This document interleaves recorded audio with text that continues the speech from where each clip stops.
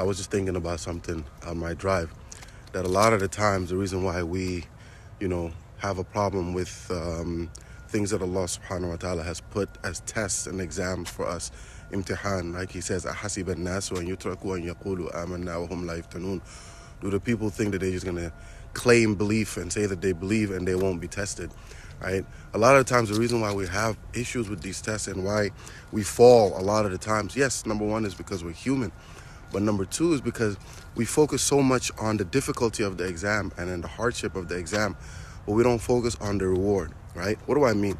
When we're going to school, when we're in college, when we're in university, when we're taking an exam, the reason why we study for it beforehand, the reason why we're so passionate about it is because we're thinking about what's to come, the degree that we're going to get. And with that degree, we're going to get this nice job. With that nice job, we're going to get this fancy house, this nice car, or the accolades, whatever it is, right? We're focused on the end goal, right? But when it comes to the deen, we focus so much on the test itself and not on the reward.